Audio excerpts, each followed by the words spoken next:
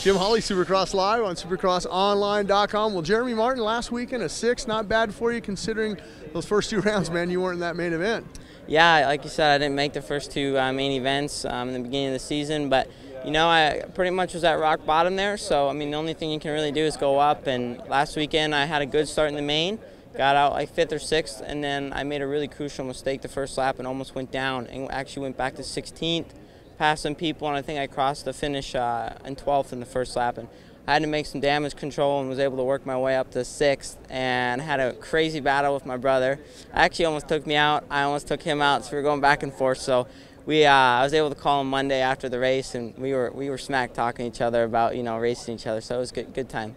You had a chance here in Detroit. It's March 15th to walk the track. How do you like it? I mean, going up in the stands, that's got to be pretty cool. It's got to be a first for you to go up in the stands like that. Oh yeah, for sure. New venue here, Detroit. I'm excited. I think it's going to be really cool. Like you said, we're going up in the stands, and track looks good. It's a little wet right now, but I think it should shape up pretty good by the night show. Let me ask you this. You walked the track a few weeks ago in Indianapolis. You saw that track, it was a little wet. Do you think this one here in Detroit will get as rutted as Indianapolis? I think it's going to get rutted, but I don't know quite as much as Indianapolis. I think Indy was pretty soft, but I think this will get rutted, but maybe not quite so much as Indy.